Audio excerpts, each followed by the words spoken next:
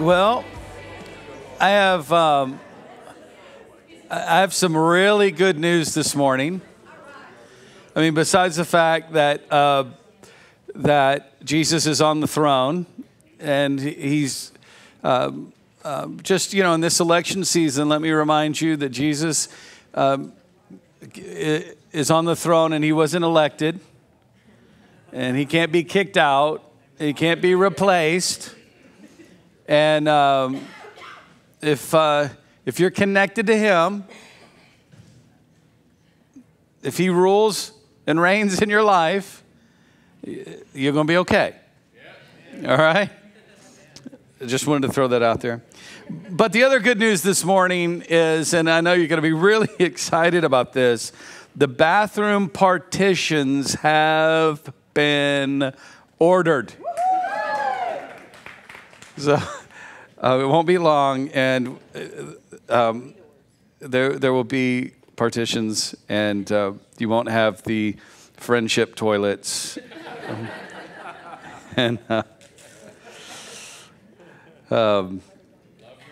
We love, that's right, it's all about community. We're big into community. Oh, no, the early church was not like that. We are in a series, and I'm going to continue with that this morning. And the series is about wagon wheels. Actually, we're talking about the culture of Westlake, and what we're intentional about, what we're going to be intentional about, creating a culture here that we're not perfect, right? Right. Amen. You're here, so we're not perfect.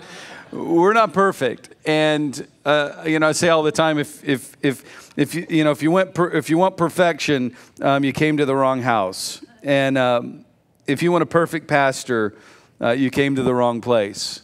You put me on that pedestal. What am I going to do?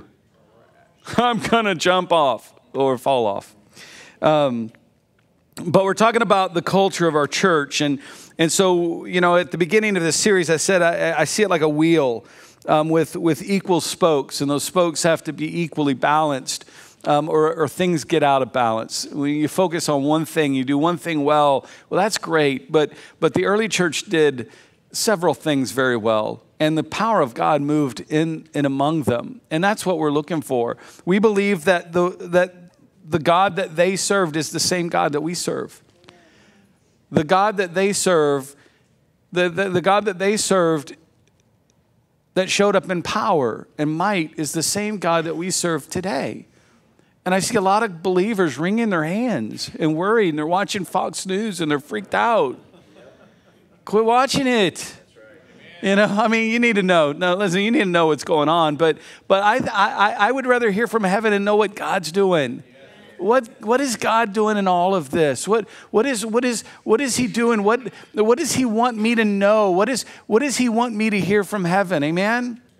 And so we're talking about the culture that we're going to be intentional about creating here. And so we talked about prayer and that being a focus of what we do here.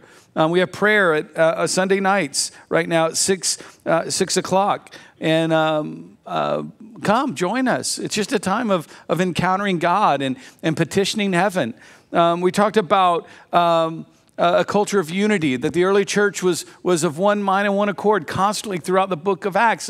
I don't think it's a coincidence that it's mentioned over and over and over in the book of Acts that God took that diverse group of people, just like us. We're so diverse.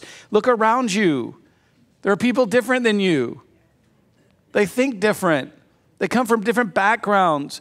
And God takes that diverse group in the early church, and he takes the diverse group today, and he wants us to be one. He wants us to be united around one cause. Even though we don't have, even though there may be a lot of things we don't have in common, at least we have him in common, right? And so we talked about unity. We talked about honor. This would be a place of honor, that we would create a culture where we honored one another, the different gifts that different people bring to the table. No one more important than the other. I was thinking when I got here this morning, I was sure glad to hear drums. But I was equally glad to hear a bass guitar. You know what I'm saying? I was equally glad to hear Kaylee lead a worship song this morning. I mean, every different part. I'm glad that we got someone with the little ones today. I'm so glad that we have someone to greet us when we walk in the door. Amen. And they're ready and they're smiling and they act like they enjoy life. Right?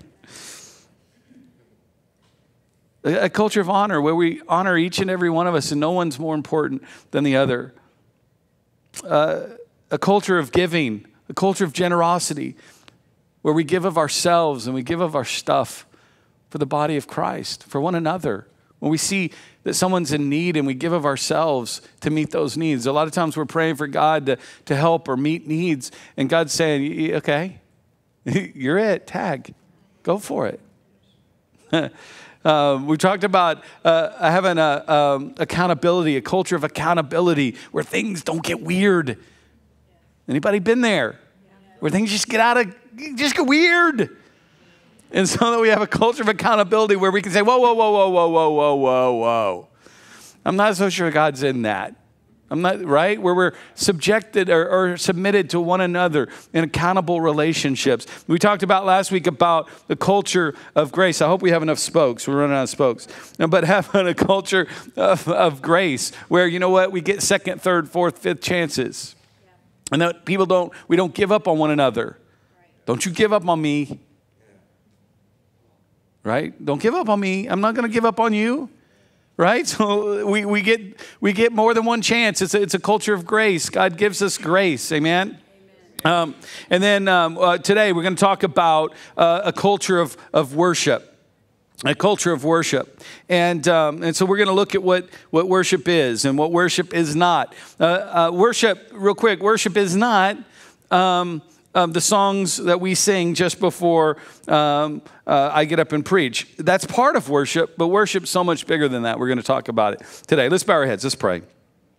Father, I thank you for your word today. I thank you that it is alive. It's not just a history book that we read about stories and people from years past, but God, it's a living book that was inspired by you, where we can open up the pages and we can find you. That we can find you revealed in those pages and in those words. God, that you could speak to us and we would grow to know you. God, and that word would change our lives.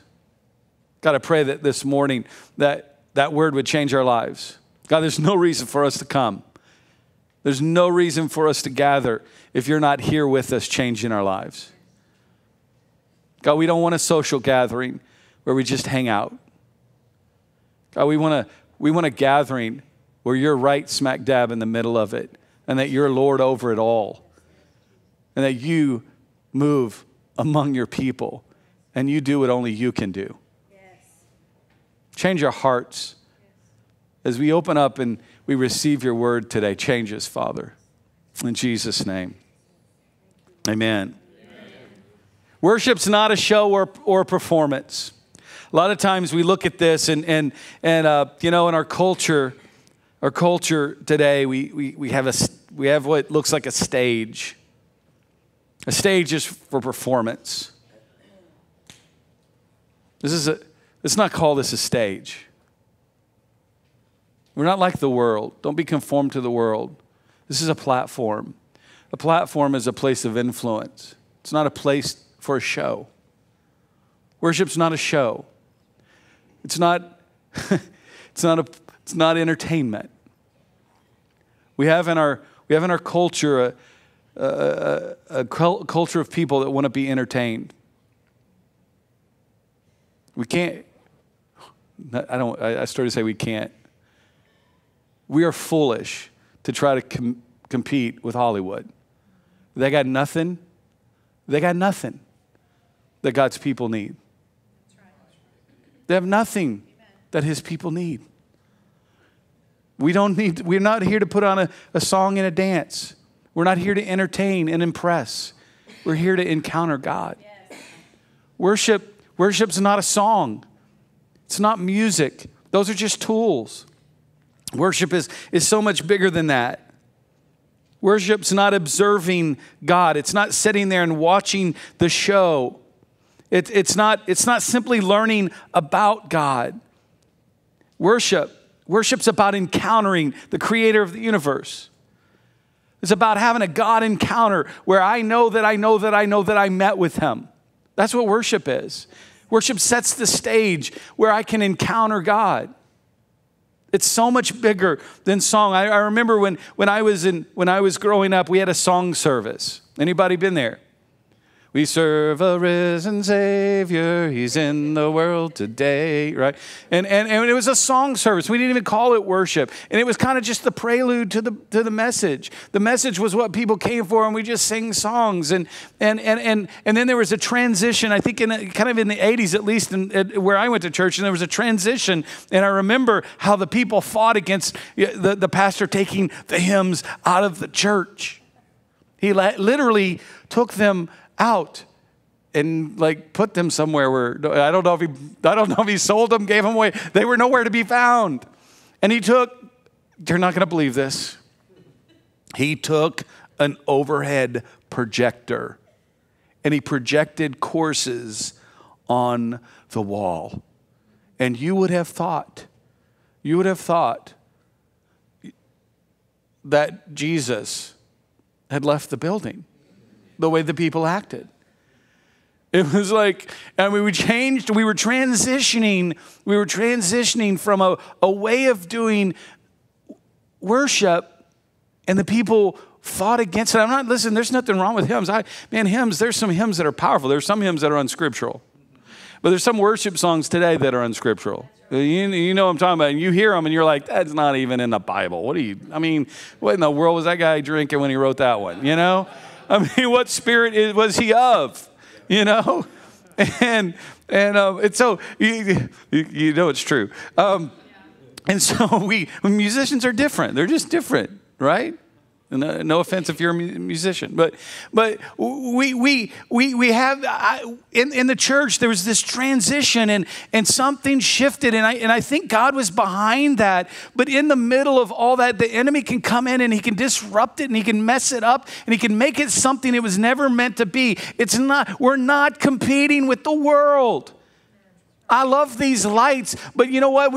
God can show up without these lights. Believe it or not, I know it's hard to believe this, that God can show up if Patrick's not here to play the drums.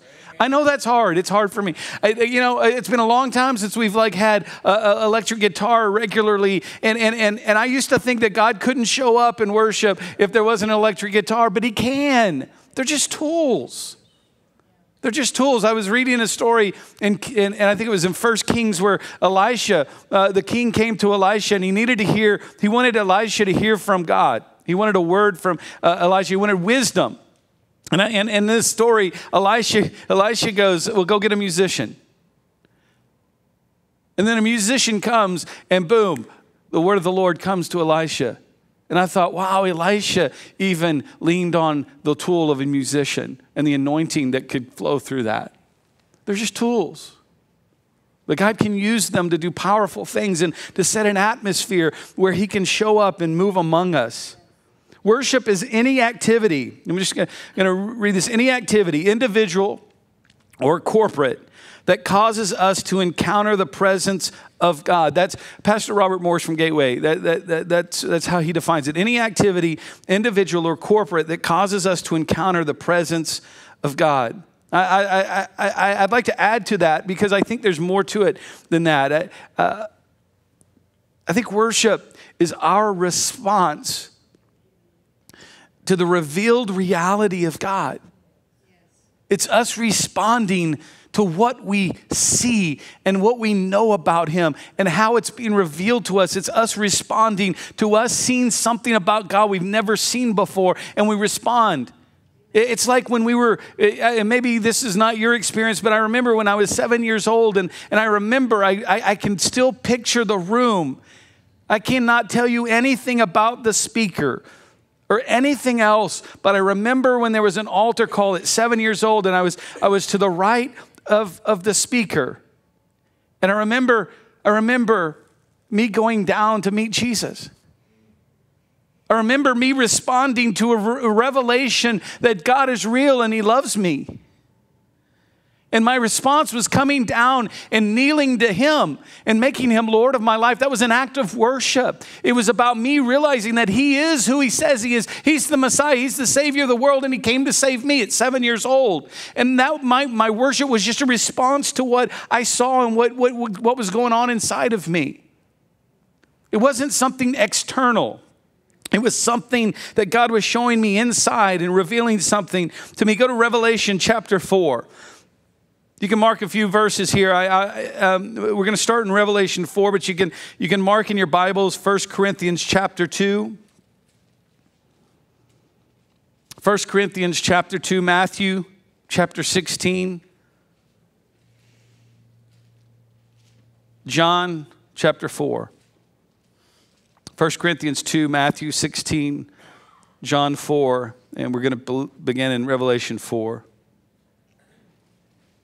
Verse 6. Before the throne there was a sea of glass like crystal. And in the midst of the throne and around the throne were 4 living creatures full of eyes in front and in back. The first living creature was like a lion, the second living creature like a calf, the third living creature had a face like a man, and the fourth living creature was like a flying eagle. The 4 living creatures, each having 6 wings, listen to this, were full of eyes around and within. And they do not rest day or night, saying, Holy, holy, holy, Lord God Almighty, who was and is to come. I can't help but think that these eyes that are all around and within, eyes that seem to be external, you see that external around and within, eyes that are inside. I can't help but think that those eyes have different perspectives. They're different places. And how many know we can all see an event, and we can all see that event differently play out based on our perspective, right? and I can't help but think that these 4 living creatures that are around the throne of God, that have all these eyes, and they're seeing different perspectives of God because they're around his throne. And I can't help but think that they're constantly wowed by the holiness of God. Because for all eternity, they've been hanging out. And they've never ceased to say, Holy, holy, holy God, Lord God Almighty, who was and is to come. And then I think the other one on the other side sees something with one of his eyes that he's never seen before. Holy, holy, holy, Lord God Almighty, who was and is to come. And then another one sees something else about God. Holy, holy, holy. Why? Because God is so incredible. And we just get bits and pieces. How many know him better today than you did 25 years ago? You know things about him, and you had a perspective of God years and years and years ago. But as you've walked with him, that perspective has changed a little bit. You have a different. You know him better because you've been around him, and he's revealed himself to you. I see these beings as being constantly wowed by the revelation of God as they see him. And I think worship is us responding to how we see him. I think there are those that know him as healer because he's healed you. And your response, we went and saw the movie Risen. How many's seen that movie at the theater? If you want to take my Siskel and Ebert review, I wouldn't bother going. I was kind of disappointed. There was a guy healed of leprosy, horrible leprosy, and Jesus goes and hugs him and he heals him, and his response is he walks away. And he turns and he sees healed and he walks away. And I thought, that's your response to being healed? Are you kidding me? And I don't know about you, but I think I would be dancing a little bit. I think I'd be like, are you kidding me? Whoa! Oh! Oh! I think my response would be I think I'd be hugging Jesus. I think I'd be falling down at his feet. I think I'd be saying, thank you. Oh, thank you. God has shown up.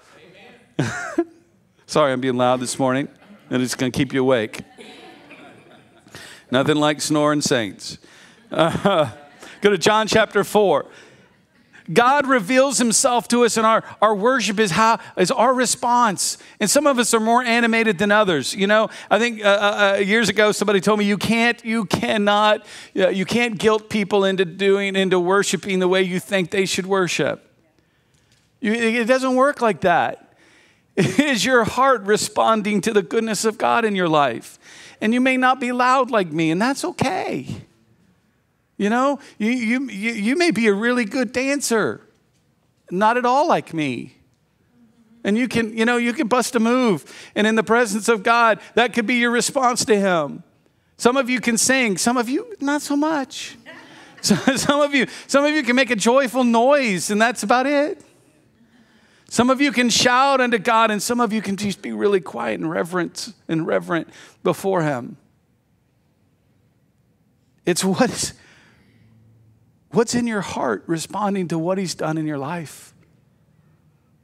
That's worship.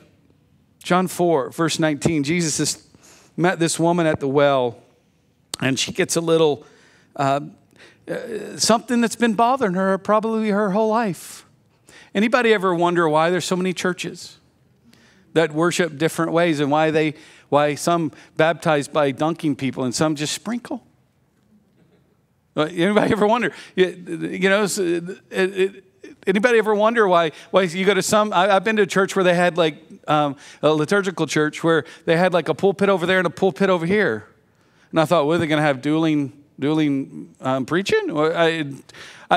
How many know what I'm talking about? There's different ways that people worship, and you got a church that doesn't allow instruments, but they can sing really good. And I'm wondering if this woman has this question, who's right? Anybody ever wonder, who's right? Well, we are, of course. John chapter 4 says this, verse 19. She has a question. The woman said to him, "Sir, I perceive that you are a prophet. Our fathers," then she goes right here to her question that she's going to ask God when she gets to heaven, but since he's a prophet, she's going to ask him. Anybody have a question you're going to ask God when you get there?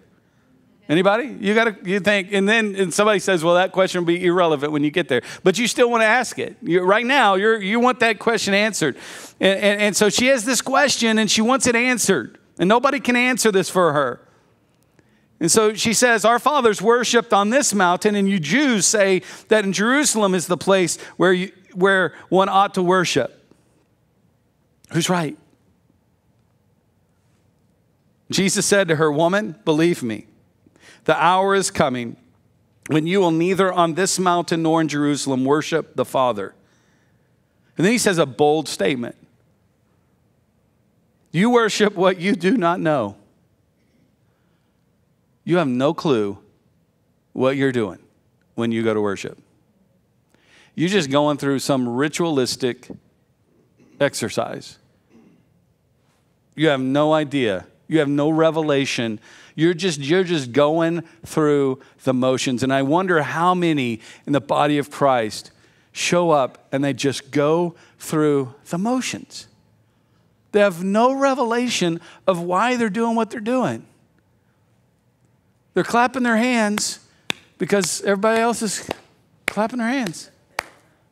Woo! That's a good beat.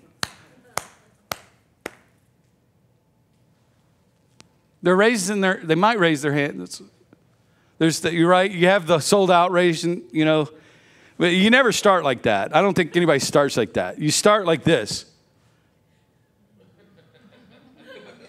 And then as you really, you get really into it, then you kind of go a little bit like this, right? It's true, and then one day you just go for it with the one hand, just the one hand. You just got the one hand worshipers, and that's true. It's true. You're laughing because you've all done it. And then that day when you get real holy, you go up with both and you're sold out, right, to Jesus. You walk into a worship setting and people are doing that and you're thinking, what in the world? What are they doing? There are people, some of you have been raised in it, you've been in it a long time, but you don't remember the first time. I remember when we changed, when we shifted from I serve a risen Savior. I remember switching from that to this different form of worship, and I just didn't get it. I didn't get it. And then we started going to another church, and they had the overhead. And they sing these choruses over and over and over. And I'm thinking, God, I'm pretty sure God got it. Anyway, anybody been in those services where you're like, really? You think God's hard of hearing? He's got to hear it again? Right? And I just remember I struggle with clapping my hands just because everybody was clapping. And I went through a transition in my life, really a season of searching. Why do I do that? Why are they doing that? Why are some of them on their front, in the front, looking like they're passed out, like face down? Why are they doing that? Why are some of the people raising their hands and some people kneeled and why are some people crying and why are they doing all that?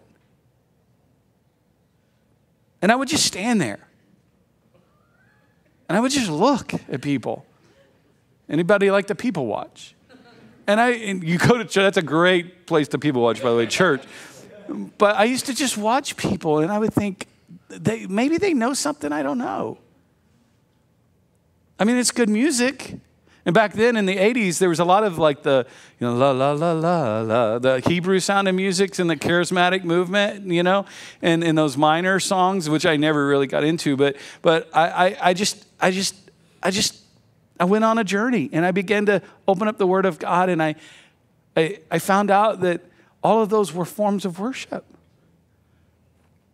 That it was okay to clap your hands because the Bible says, clap your hands, all you people, shout unto God with a voice of triumph. And the word worship and the Bible and praise, there's several different meanings behind each and every one of those words. And when you look it up in the Greek, they're all different postures. One of them is to raise your hands. One of them is to shout. One of them is to make a loud noise. One of them is to dance.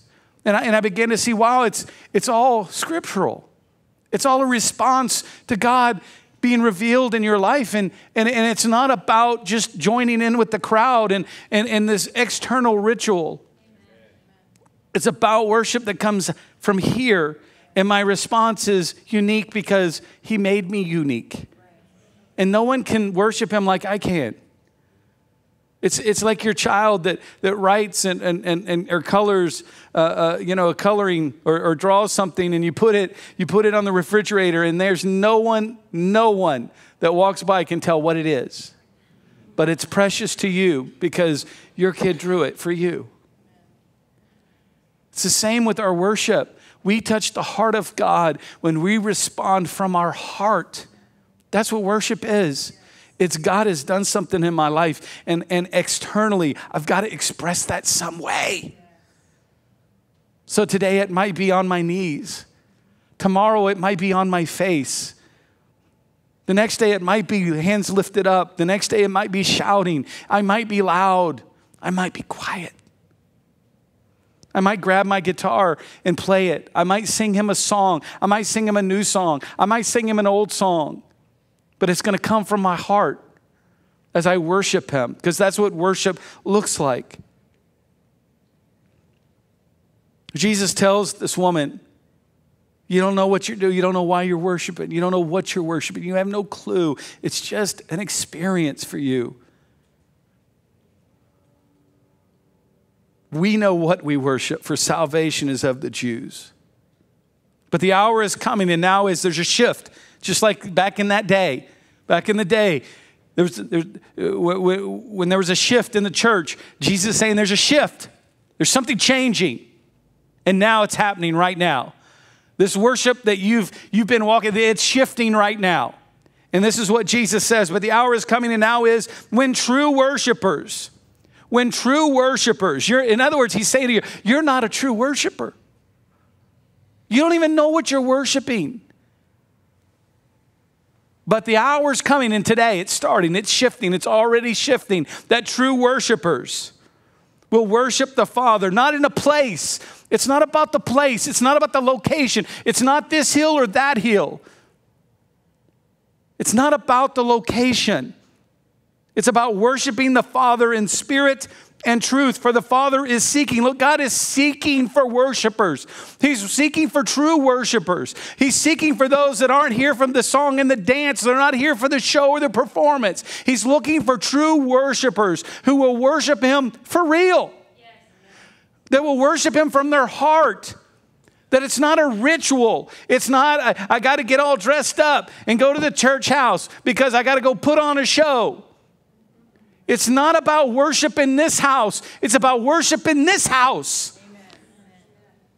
And I take this everywhere I go. Monday, Tuesday, Wednesday, Thursday, Friday, Saturday, Sunday. It's about worship in this house, not this house. Can you imagine if we learn how to worship in this house and then all through the week and then corporately we come together? What will happen in this house? What will happen here? I'm thinking God will show up in power. I'm thinking when God's vessels come out and corporately pour themselves out, what will God do? I'm thinking God will touch lives. Will transform people. Worship in spirit and in truth. God is spirit. Those that worship him must worship him in spirit and in truth. Go to Matthew chapter 16. I'm going to talk about what worshiping him in spirit and truth looks like. What is that? What does that mean? Worshiping him in spirit and in truth. 1 Corinthians. No, I'm sorry. Where did I say go? Matthew chapter 16. Matthew 16, verse 13. Jesus is with the disciples. And he's going to have a chat with them.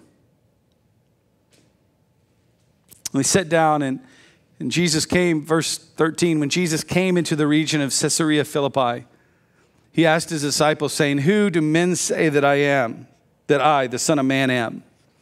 So they said, some say John the Baptist, some Elijah, others Jeremiah, or one of the prophets. And he said to them, but who do you say that I am? Simon Peter answered and said, you art the Christ, the Son of the living God. And it blew Jesus away. Because Peter got the answer right. I think Jesus is probably like,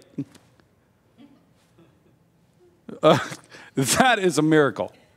Peter, I know flesh and blood did not reveal. I know you ain't that smart. I know you did not get that on your own. That is a miracle. The Father spoke that and you heard him. Jesus answered and said to him, blessed are you, Simon Bar-Jonah, for flesh and blood has not revealed this to you, but my Father who is in heaven. My Father who is in heaven revealed this to you. You heard from heaven. Heaven came to earth and you heard it. And you spoke what God revealed to you. You spoke what God revealed to you. Worshiping him in spirit and in truth is my response to God revealing truth to me. The truth about who he is. It's like that day when I was 7 years old and it was revealed to me that he was my Savior. I responded.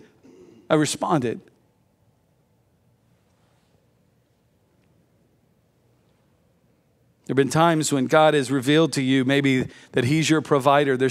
You didn't know how you were going to make ends meet. You couldn't figure it out. And at the end of the month, you made it.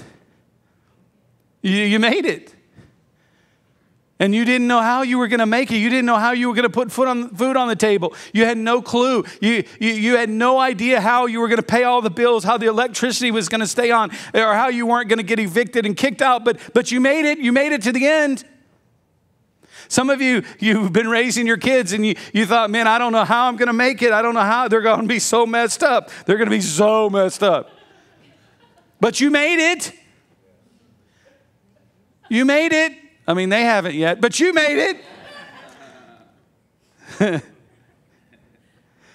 But you discovered that God's a God of grace and mercy, that His grace and His mercy is bigger than your inadequacies. And you respond to that. How? By worshiping a God that is God of second chances. God, I thank you. How many needed a second chance before? Or third or fourth, fifth or sixth? And God has revealed Himself as that God that gives grace to the humble. And you respond accordingly. That's what worship is. I'm really yelling a lot. I'm not mad.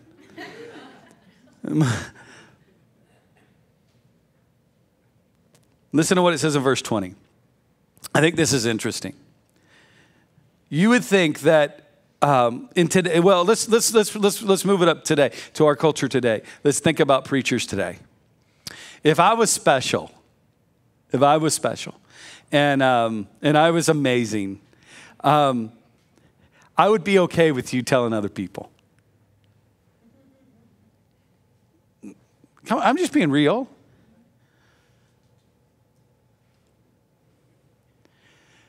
Jesus is the Son of the living God, the Messiah they've been waiting for. And Peter recognizes that's who He is. And at the end of the conversation, Jesus says this. He says, then He commanded His disciples that they should tell no one that He was Jesus the Christ. Now, can you imagine the disciples? Whoa, wait a second. Wait a second. We can't tell them who you are? I mean, how are we going to build a movement? How are we going to get this revolution? How are we going to get it bigger? We can't go tell people. We know that you're the Christ, the Son of the living God, and we can't go tell people. You know why? It's the same, it's the same thing for us today. You can't convince anybody that He is who He says He is. Go ahead and debate them on Facebook. It does not work. It doesn't work. Debate them face to face. It doesn't work. It is only when God opens up their eyes to the reality of who He is that they can finally see. You can argue all you want. It's not through intellect, it's through His Spirit that He is revealed to the world. It is through our spirit that we reckon. When Jesus came and He read from Isaiah, He read from the book of Isaiah, and he closed it, and He said, today this is fulfilled in your sight. Listen. The Bible says that every one that heard Him bore witness to the truth of what He just said. But in their head, they couldn't get it past their brain that He was Joseph's little boy. And as a result, they sought out to kill Him.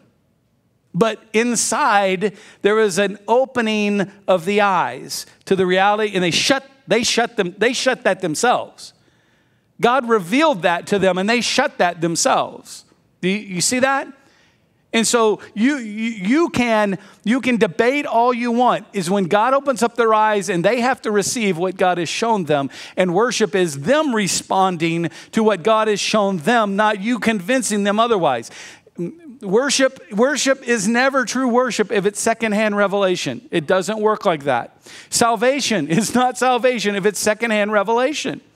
It is, salvation happens when you know that God has shown Himself real to you and you respond accordingly. It's not some prayer someone convinced you to pray so that you would, listen, I've been door to door. I've been door to door getting people saved. And there have been times, I guarantee you, those people prayed that prayer to get me off their front, get me away from their front door so they could be left alone. Anybody been there? True worship is God revealing Himself to us and us responding to that. 1 Corinthians chapter 2.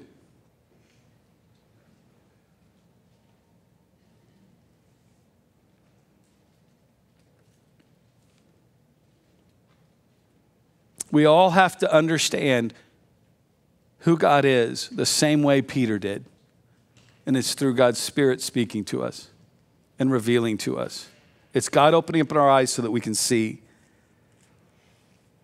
1 Corinthians chapter 2, verse 9. But as it is written, I hear a lot of people quote this scripture, and they only quote part of this scripture.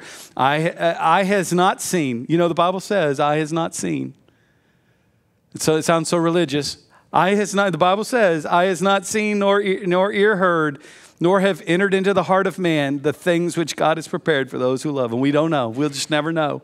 We'll just never know. You just never know, because God, no eye has seen or ear heard. There was a shift. Something changed, by the way. That's what was said.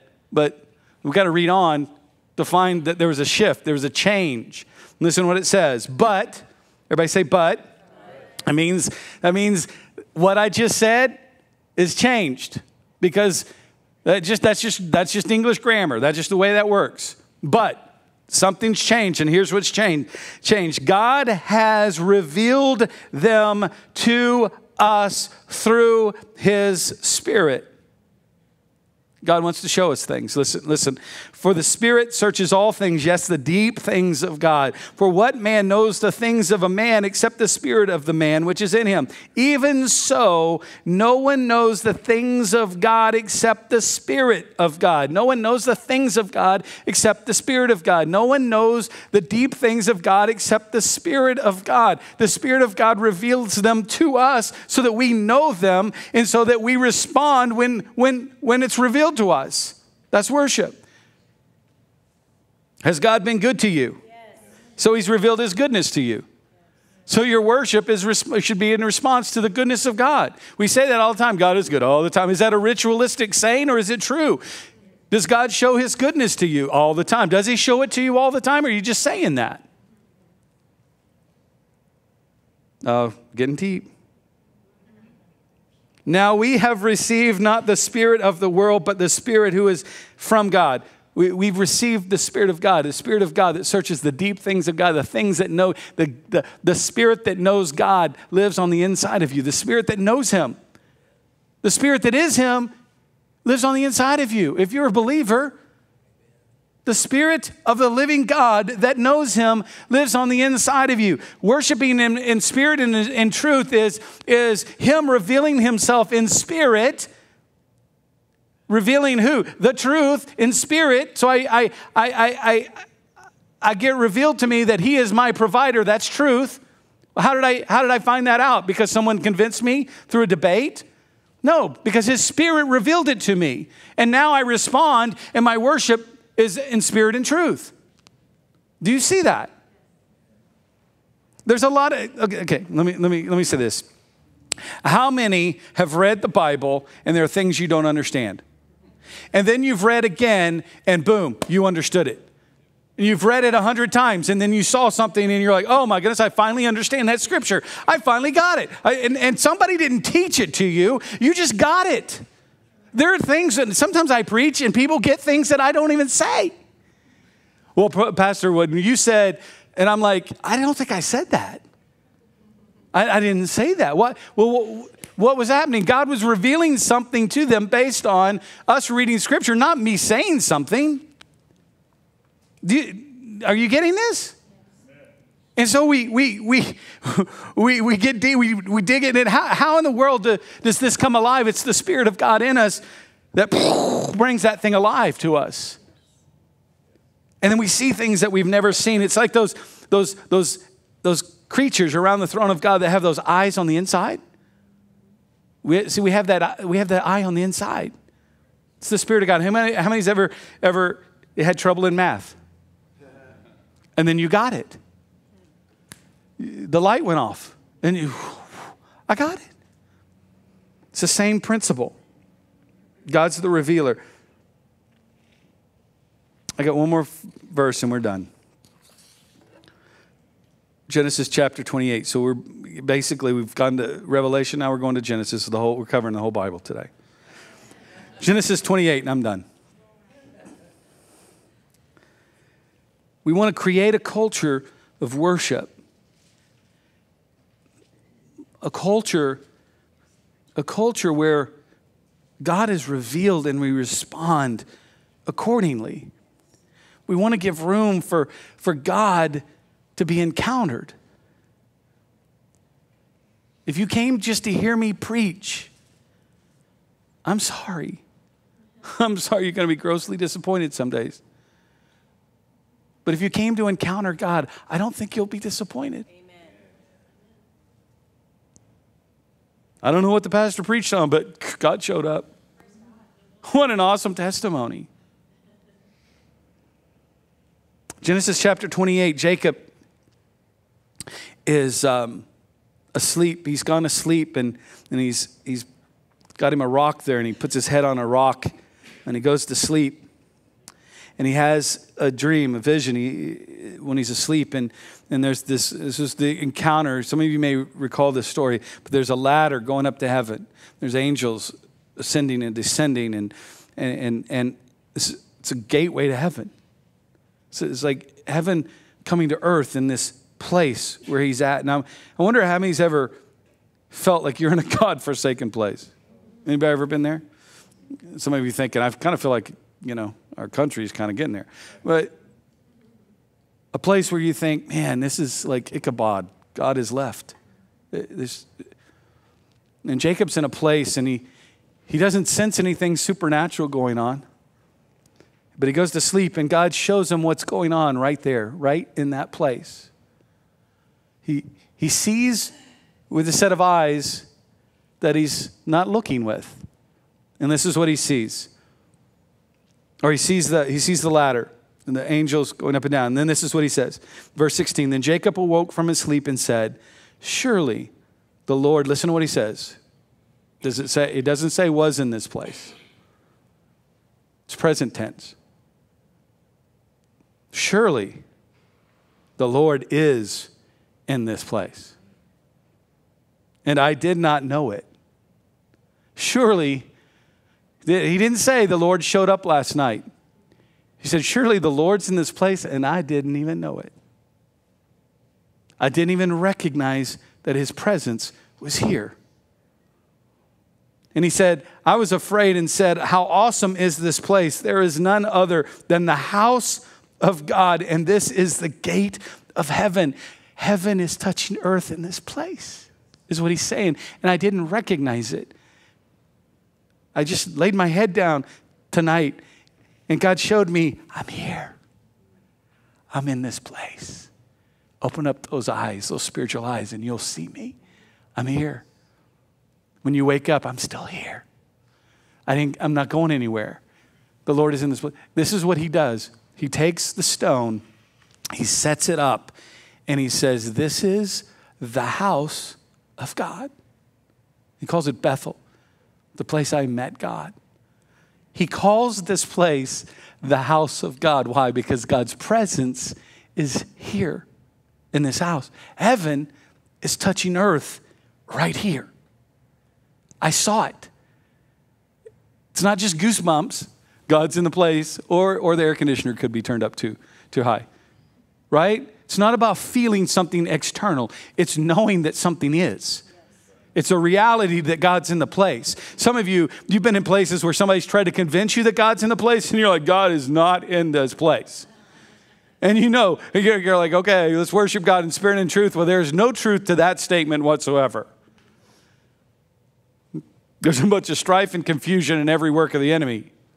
Anybody been in those places? And so here's the point I want to make. Where's the house of God today? Where does heaven come to earth today? It's right here. It's right here. Heaven's coming to earth. Well, I don't feel like it. It doesn't matter. I worship him in spirit and truth, not based on what I feel. Feelings lie sometimes. I worship him in spirit and in truth. He is here. He is with me. He is in me. I am the house of God. I am the temple of the Holy Spirit who dwells on the inside of me. He's never going to leave me nor forsake me. God is not on some distant planet somewhere. He is right here. Anybody ever pray and you feel like your prayers are hitting the ceiling? It doesn't matter because he's with you. That's all. It doesn't have to even go above your head because he's with you. Go back to 1 Corinthians chapter 2. I'm going to read this one verse and then we're done. 1 Corinthians chapter 2. We just read it. Jacob was saying, this is a house of God, a place of worship, a place to encounter God. And God's saying, every single one of you are a house of God, a place to worship, a place to encounter God. What happens when we come together collectively, we all bring our houses to this house and we collectively worship him. Oh, I cannot imagine what God will do in our midst. Now we receive not the spirit of the world, but the Spirit who is from God, that we might know the things that have been freely given to us by God. Not just the things, the giver of the things. God wants us to see him. Let's bow our heads. God wants us to see him. God wants us to recognize his presence in our life. And he wants us to respond. That's what worship is. How do we respond to the goodness of God?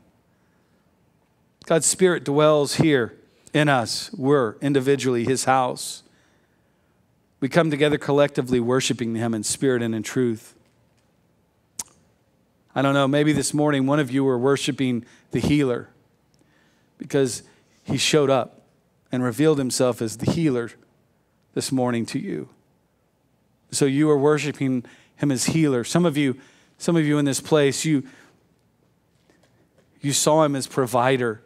And your worship this morning was in response to a God who provides. Some of you saw him as a God of grace and mercy in your time of desperate need. And you responded to that revelation that God is a God of grace and mercy.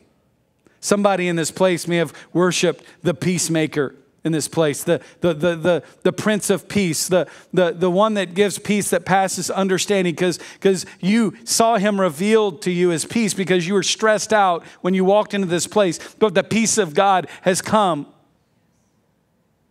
And you responded this morning. I don't know what your response is. I don't know what kind of response that wells up on the inside of you. But I would say this, that we need to be very careful that we don't judge someone else's response because we don't know where they've been and we don't know who God has revealed himself to them to be. Some of you were worshiping a refuge this morning because it feels like the whole world is against you. But this morning, God showed you that he is your refuge, your strong tower. That's what worship's about. It's about me coming, me focusing on the God, the creator of the universe, the King, my King that sits on the throne. If God be for me, who can be against me? Whew. That demands a response of worship from me. I'm going to ask the prayer team to come this morning. As they come, they're here to meet with you and to agree with you. If you need prayer this morning, they're here to pray with you.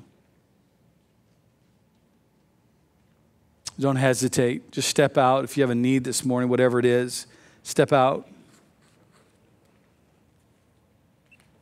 If it's a financial need, a physical need, a need in a relationship, whatever.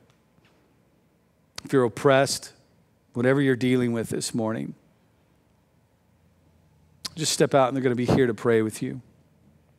God, I thank you that your word is alive and God, you're constantly revealing yourself to us. God, you're constantly revealing yourself to us. God, help us never to get stale or stagnant in our response to you. God, I pray, just like those four creatures around your throne, that we would be constantly wowed by you. And God, we would not remain silent, but God, we would offer up our worship to you in response to you revealing yourself to us. God, you are indeed good to us. There is none like you. You are the one to be worshiped. You're it. God, we worship so many other things. We give our adoration. We give our heart to so many other things. But God, you are it. You're the only one worthy of our worship. God, I pray that not only in this house that we create a place of worship, a culture of worship where people will encounter you. God, I pray that people will walk in that back door because we've been faithful to cultivate a culture of worship in this place, that they would meet you for the first time. God, that you would be revealed to them like never before in this place. That they would have a God encounter that would transform their life forever. God, I'm not satisfied. I'm not satisfied with the lost remaining lost. God, I hear the cries. I hear the cries of our community around us. God, those that have no hope, God, I pray that in this place that they would find a God of hope. God, send us to them. God, as we create an atmosphere in this place of worship, God, I pray that we walk out of this place in our own house, this temple that you've created in us, that we would carry the power and the presence of God with us wherever we go. God, and that we would be carriers of your peace and your hope to a generation that needs it desperately. God, that we would carry the good news in a culture where there is none. God, that you would send us to the sick, the dying, the hurting. God, you would send us to the marriages that are crumbling.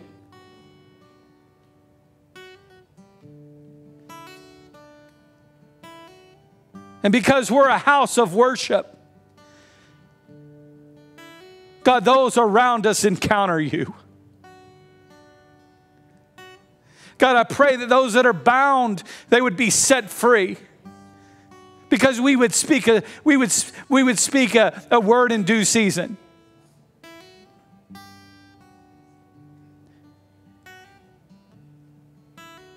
God, we indeed worship you. Because you're the God, the creator of all. And I'll not sit by and allow creation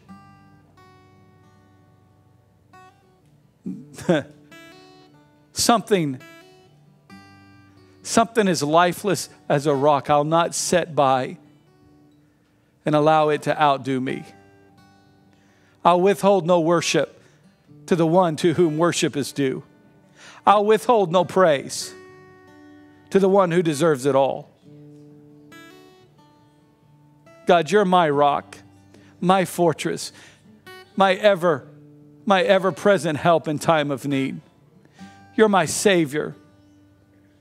You're my King. You're my healer. You're my provider. You're the friend that sticks closer than a brother. You're the peace that passes all understanding.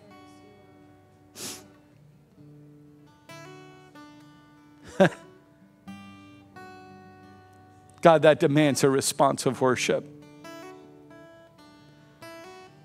Let us never be shy about responding to who you show yourself to be.